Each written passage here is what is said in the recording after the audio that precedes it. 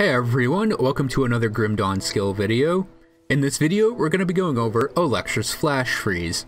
Olexra's Flash Freeze is a Frost Nova, essentially. It's a burst centered on you that will freeze enemies within a certain radius based on the skill's rank. So, the skill description. A victim of political intrigue, Olexra was condemned to the Black Legion, where her former life of arcane academia turned into a bitter struggle to survive on the front lines of a brutal war. Olexra quickly put her studies to practical use, developing a technique to flash freeze enemies who made it within striking distance. This spell freezes enemies for its duration. Enemies resistant to freeze effects will suffer a reduced duration. So, what does the skill box say? Costs energy, obviously, has a skill recharge, has a duration, 8-meter radius at level 4, deals cold damage, and reduces the fire res of enemies it hits. So, Olexra's Flash Freeze, we will do this low-level version here. Kaboom! Hits around you. Enemies within that are frozen. Heroes can be frozen. The orange, brownish named guys can be frozen. But enemy bosses, the purple named guys, cannot be frozen by Olexra's Flash Freeze. In fact, they won't even be hit by Olexra's Flash Freeze. But you know what? This ability is one of my most favorite abilities in this game, and I'm actually kind of fine with that.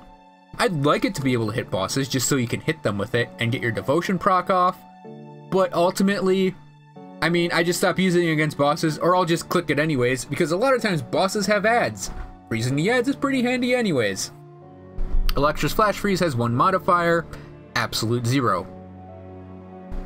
Completely sap the nearby air of heat, leaving anything caught within the Flash Freeze slowed and debilitated even after the initial effects wear off. This deals a flat chunk of frostburn damage over 3 seconds, adds % cold damage onto the cold damage of the main ability, slows the target, and reduces the target's physical resistance for the duration. So, what goes on here is you'll hit people with the cold damage.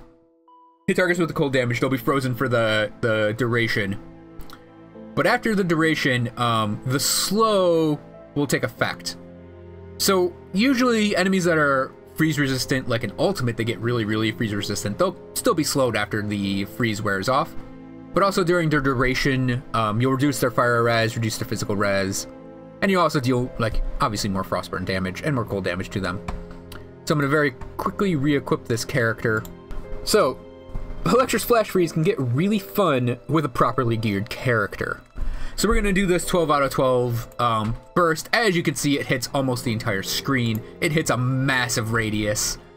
Yeah, it's almost a little staggering even to me. After playing with this ability for so long and all my Arcanist characters, it's just awesome. You'll hit the whole screen, freeze all the ads, freeze all the normal enemies. You can even freeze some heroes for a little bit. If you build even a little cooldown reduction, you can almost do flash freezes back to back. And this guy, who's heavily built around cooldown reduction, the duration of the freeze is actually longer than the recharge. So he can actually keep things frozen, provided they live through the cold damage hit. And if you have, say, like, time dilation attached to this and you hit an enemy and it procs the time dilation, you get a free flash freeze after that. So you can freeze an enemy, let the freeze wear off, freeze them again. It's very solid crowd control. And it does a lot of interesting synergizing with both the Arcanist tree and outside of the Arcanist tree. So this particular character is based around cold damage and aether damage, so like the fire resistance reduction doesn't affect them as much. Like my Albrecht's Aether Ray guy, the fire resistance reduction on Olexra's Flash Freeze is one of his main sources of damage, resistance reduction, I should say, on enemies. So, I mean, he can basically hit the whole screen with a 12 out of 12 Flash Freeze, and like, Devastation will deal more damage to things he hits. I mean, on top of dealing almost 2,000 cold damage to everything on the screen. Within the tree, Kalidor's Tempest, to me, is a natural combination with it. If you're building a Kalidor's Tempest build, I think you're going to be building an Olexra's Flash Freeze build. Because even if you aren't gearing cold damage, you're probably going to have a lot of elemental damage regardless. And that's going to increase both the fire damage of the Tempest and the cold damage of the Flash Freeze. But also, these two, they're, like, the Flash Freeze is obviously going to be larger than the Tempest. Pretty much per level, up even until this is, like, above 16. The Flash Freeze is always going to be bigger. But, because they're both centered on you, you can Flash Freeze, spam your Tempest within that area, and you'll be dealing extra damage with your Tempest because of the fire resistance reduction the Flash Freeze provides. Otherwise, I mean, like, you could use it with Albrechts, like I mentioned before, and Devastation, and Panetti's. It just works with everything in the Arcanist tree so well. And if you have Mirror and Sphere as your sort of baseline defense, Mirror's your poop defense, and then you can use Flash Freeze as crowd control. It's a really, really solid defensive setup. And also in the Spellbreaker, I've mentioned this time and again, combining Pneumatic Burst with all of these defensive abilities is amazing. And Olexra's Flash Freeze loves Night's Chill, because enemies that are surrounding you, you can just deal more damage to them with this reduction. And then you'll actually reduce their Pierce, Cold, Poison, and Fire, and Physical Res. So you open up a lot of build potential with Olexra's Flash Freeze and Night's Chill. You could be doing a heavily melee-focused Pierce and Physical build, throw in the cold damage, and you're reducing the Pierce damage with Night's Chill, the cold damage with Night's Chill, and then with Absolute Zero, you can actually reduce physical damage on the enemies. So you can reduce all of these damage types for all sorts of fun builds with just these two abilities. And I mean, there's some other obvious things you can go with here. You can potentially use it with Nether Edge if you're doing strict cold damage at range. Probably go for Panetti's over that, though. And like I mentioned before, Dual Blades, you're probably going to have some cold damage worked into this. And obviously your cold damage already on Olexra's. And then Merciless Repertoire combines well with it. Elemental Awakening combines well with it because of the elemental damage and obviously the cold damage from that. Yeah, I think that pretty much covers the Spellbreaker combinations. Oh, no, it doesn't. Amarasta's Blade Burst is cold damage too. So yeah, cold and frostburn damage from Amarasta's. And of course, Lethal Assault increases both cold and frostburn damage. So when you have your Lethal Assault proc up, Olexra's Flash Freeze is more powerful. But yeah, that would probably round that out actually. So the Sorcerer combination is kind of amazing with Olexra's Flash Freeze. I mean, I have it on my Aether Ray Sorcerer here, and pretty much any fire ability in the Demolitionist tree is going to benefit from it. Fire Strike, if you make a Fire Strike Sorcerer, you Flash Freeze everything, and then you can shoot or hit whichever version you're going for, and you'll deal a crap ton of fire damage with that. It combines with Blackwater Cocktail, where you freeze the screen, throw the cocktails everywhere. I showed it in the footage on that video, it's probably going to be in this video as well, that you're just burning the whole room down that you've just frozen. Canister Bomb, obviously the same thing, and Granado with the high impact modifier will do the same thing as well. You get more damage out of your mortar traps, more damage out of your thermite mines. I mean, it's an amazing combination, and you can actually build Fire Ice kind of okay in this game. There are items that support it. The weird build would be something maybe with Fire Strike and Olexra's, or even just doing the Blackwater Cocktail with Olexra's. Yeah, there's a lot you can do with Olexra's and the Demolitionist. Oh, and bearing special mention, I'm not going to put this in the item section, I'm putting it in right here. Warp Fire. If you get a high cold to fire damage conversion on Warp Fire, it turns it from Olexra's Flash Freeze into Olexra's Flash Flame. Flame. So you'll basically convert all of the cold damage on Olexra's to fire, which will actually deal, I think, more damage because of the fire damage reduction. I don't know, it might deal the damage then the reduction because it has to deal the damage to get the effects. It'll still freeze, it'll still hold enemies in place, but they'll be dealt fire damage, their fire res will go down, everything Demolitionist is fire already.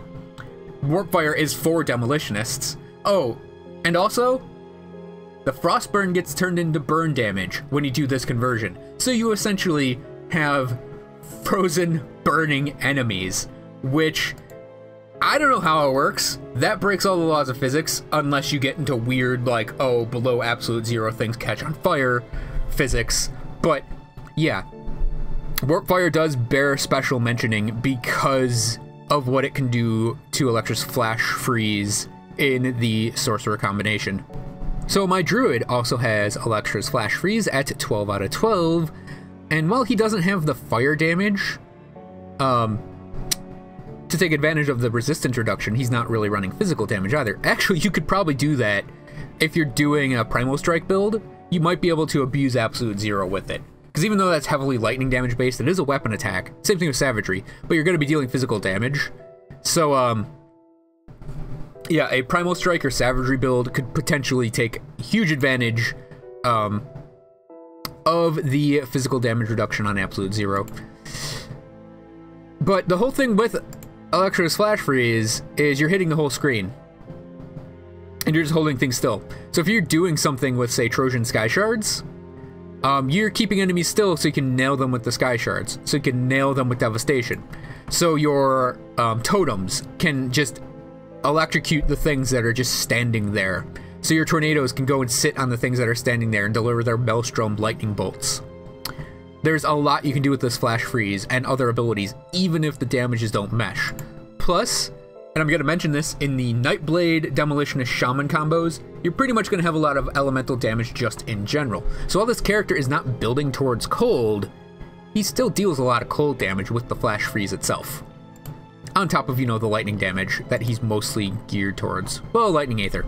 Alright, so my Battle Mage also runs Olexra's Flash Freeze at 12 out of 12. He doesn't really take advantage of Absolute Zero, though. I'd maybe consider building Absolute Zero in the future, because with the Battle Mage, the Soldier combination, Markovian's Advantage deals physical damage. Just, I mean, come on, it's like you're reducing that resistance every like, what, 4 seconds? 4 seconds or more, depending on what you're equipped with, for cooldown reduction-wise. And, yeah, Markovian's Advantage would proc, and you deal more physical damage with it. Cadence works pretty well with this combination as well because it's a physical damage ability. You'll probably be converting a chunk of it over to elemental damage, but still, the physical damage reduction, oh, it also affects Force Wave. You'll probably have a lot of physical damage in a Blade Arc build, Counter-Strike. So Absolute Zero with the Battle Mage can be a really, really potent combination. I mean, on top of, you're gonna War Cry probably, reduce the enemy's health by 33%. You're gonna Flash Freeze, reduce their physical damage by a chunk, and slow them, and they'll be Frost Burning, and then you're gonna be sitting there like plunking away with Cadence, or Force Waves, probably with Tremor, or even Blade Arcs, because it's gonna be a nice circular build, I think, because it's like, hitting the circle, and then this is just giant carving the air with swings. So yeah, a very potent combination can be found with Absolute Zero and the Battle Mage combination.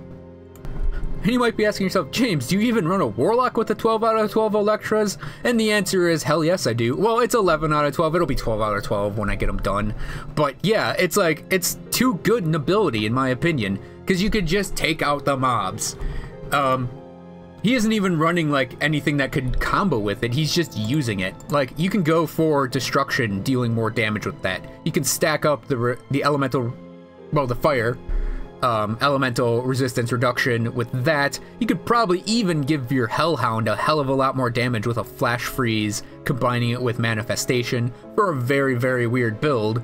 But, I mean, like I mentioned, because of what this provides your character, you can actually get a lot of work done with every class combination. That goes to Arcanist. Very, very bullish on Olexra's Flash Freeze. And while I'm here, I'm also going to mention, it's probably your best leveling ability in the game.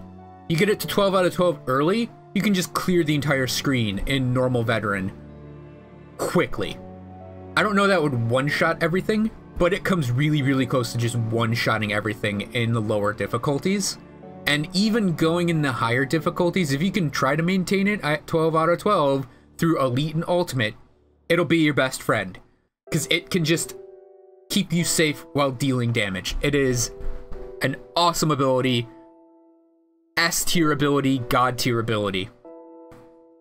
So there obviously isn't like an Olexra set in the game. The only weapon I can think of off the top of my head that is like an Olexra weapon is Olexra's Chill. It gives you +3 to Flash Freeze, +3 to Elemental Awakening, so it's for Spellbreakers. And it has Olexra's Chill on it. It adds another freeze. There's also the Chill Surge Ring, which has free Flash Freezes on it. It's kind of a higher level Flash Freeze as well. I don't know that I have one on this character to show off. I don't. But yeah, if you pick up a Chill Surge Ring or an Empowered Chill Surge Ring, it also has the Flash Freeze ability. Actually, is there...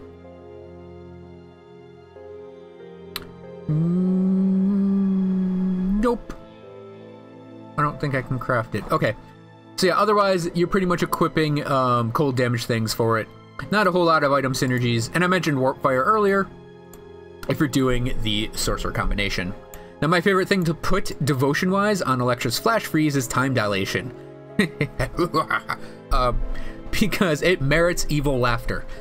Because you hit the whole screen, and that's, you know, chances for it to proc, and it's a 65% chance to proc. Pretty much every Olexra's Flash Freeze I use gives me a 6 seconds off all of my cooldowns. And that's what I like doing with the Flash Freeze most. You could probably, if you wanted to abuse the fire resistance reduction, click in Meteor Shower. You could also potentially attach Blizzard to just make it more cold and freeze and slow. You could also, I believe Arcane Bomb can be put on it.